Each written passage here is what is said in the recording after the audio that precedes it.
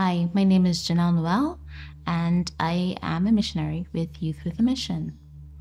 I am a mother, I am a wife, and I've been doing full-time missions. This year will make 20 years. So it's been a journey for me as a missionary, starting off as a single missionary, transitioning to a wife, and now a mother. And I have to say that I've grown throughout these stages, and I've learned a lot throughout these stages, and seeing God meet me as in all my capacities during my time in missions, how I got started in missions. I would have to say the seeds were sown in my life from a very tender age. I came to know the Lord probably around 5 or 6 years old. And I was raised in a God-fearing Christian family. I was a part of a church that was very active. We didn't know a lot about foreign missions, but we knew a lot about community work. And the youth were very involved, children were very involved, and were encouraged to participate in ministry. So from there, I had a love for ministry. My early memories of what we would call mercy ministry or compassionate ministry was as a child going to visit shut-ins in homes and district hospitals and sing for the elderly and the sick and pray and stuff like that. And so those seeds were sown in me from a very young age. And my parents and others around me would have noticed my love and my zeal for ministry from that age, and they created opportunities for me to do so. I must say, when I got into my teenage years, that's when you start to have a feel for more of your passions. And my passions were the arts. I was interested in dance, drama, poetry, writing. I was interested in the same where I would go around in my community with my church and do door-to-door evangelism. It was a privilege and a blessing for me anytime somebody gave their life to the Lord. And I would mentor my peers who didn't know the Lord. And so I kind of felt that kind of pastoral kind of thing where you wanted to guide people to Jesus. Yes, I also had a love for languages. I did language in school. I did have to lay that down. At least one of them. I took Spanish up to CXC level, but I had to lay down the French to do something else. You know how it goes with choices in schools, but yes.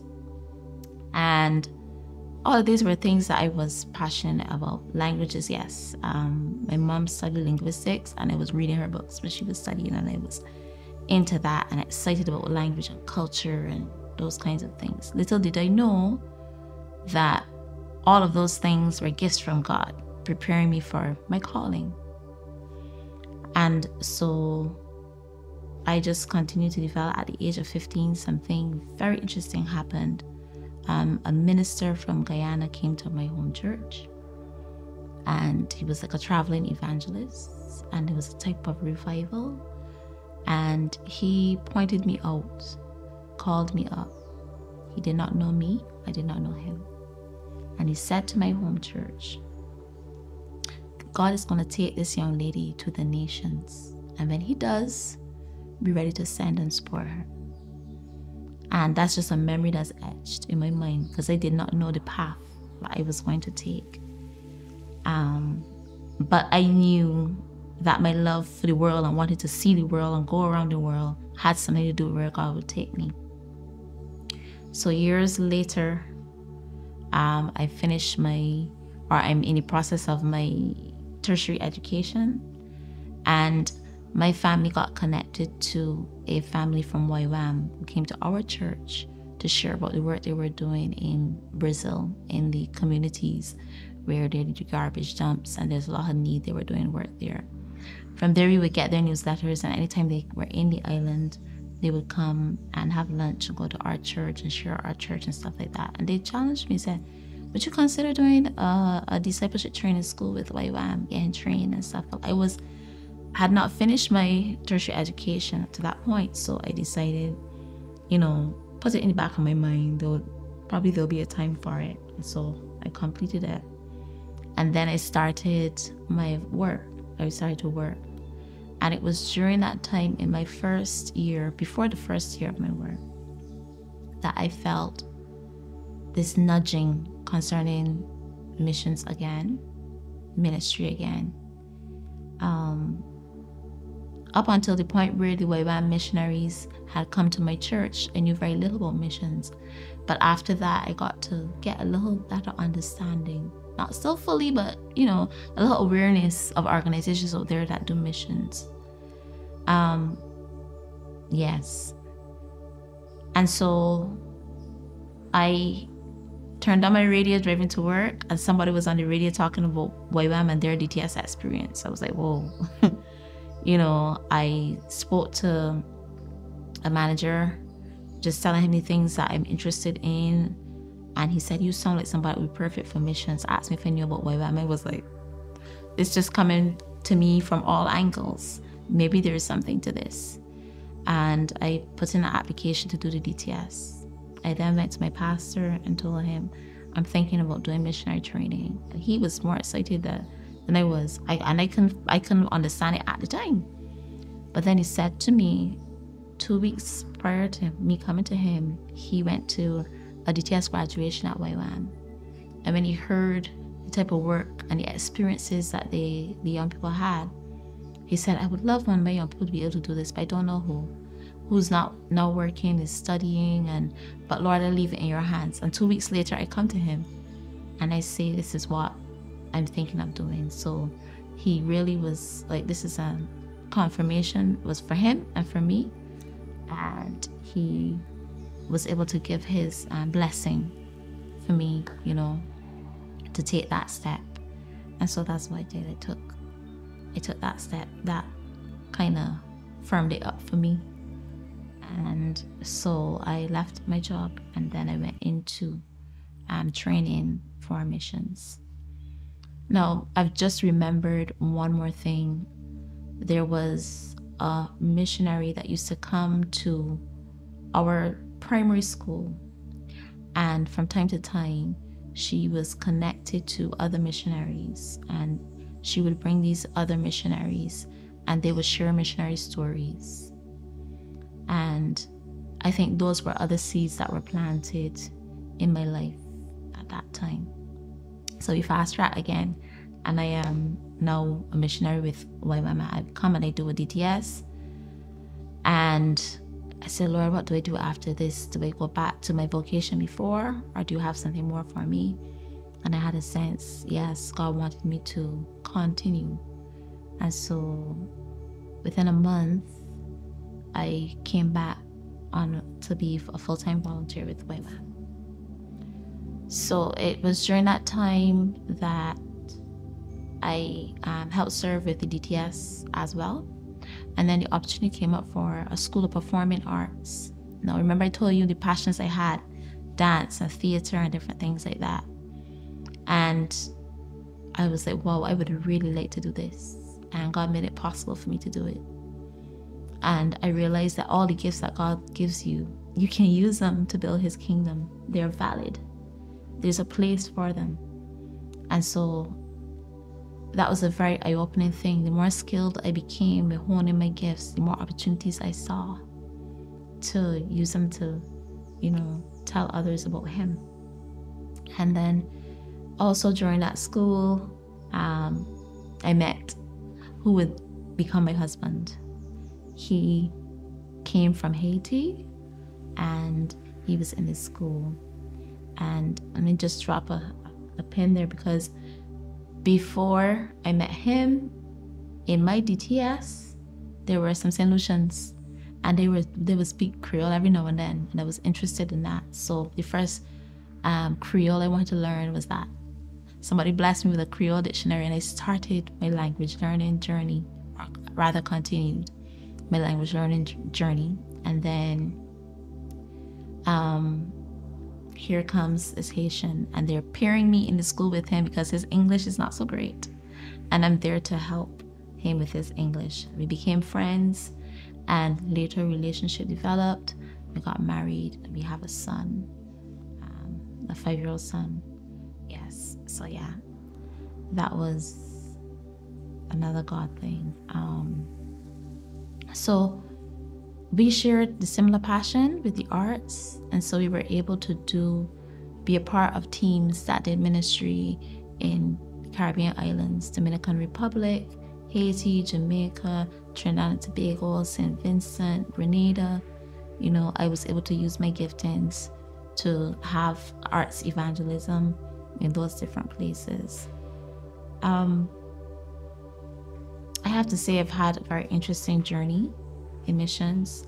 My time in missions has allowed me to serve and preach the gospel in the nations that I mentioned before, but also has taken me further afield.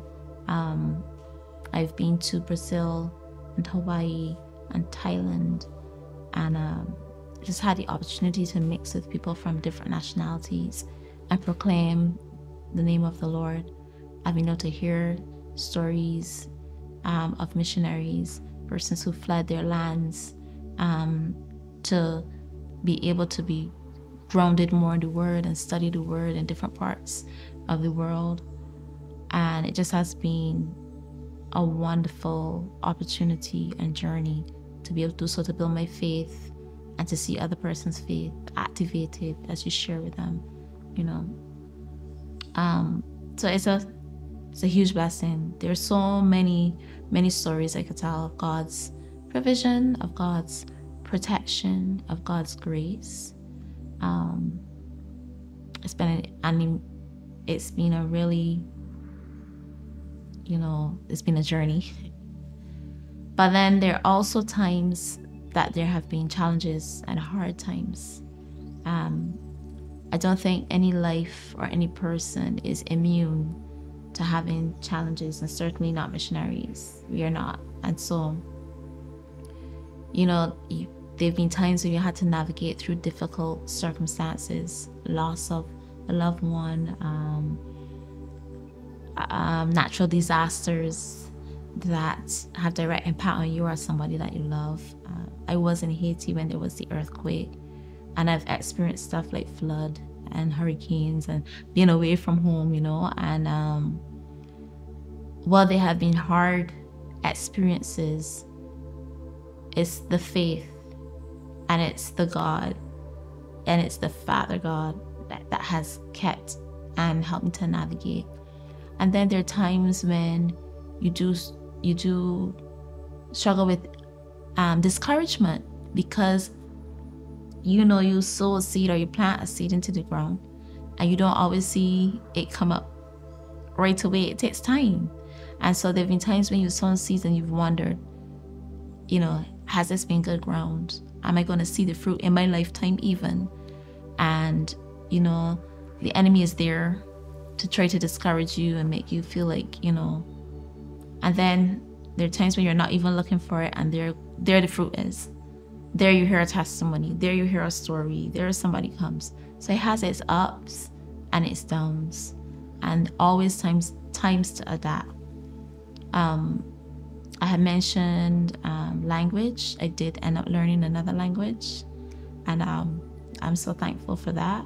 That's a gift that I would like to pass on to my son and any other persons who, you know, God will place me in their path to encourage them.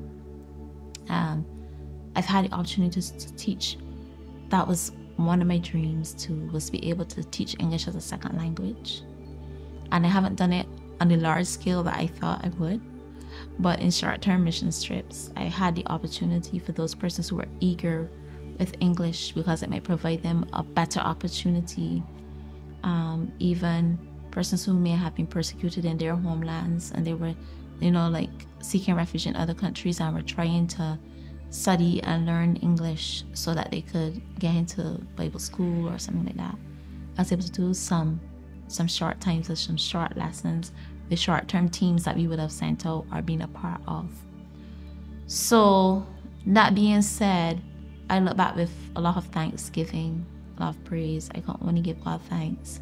He has put some really key persons in my life too. My home church has been awesome, and different missionaries I've met along the way.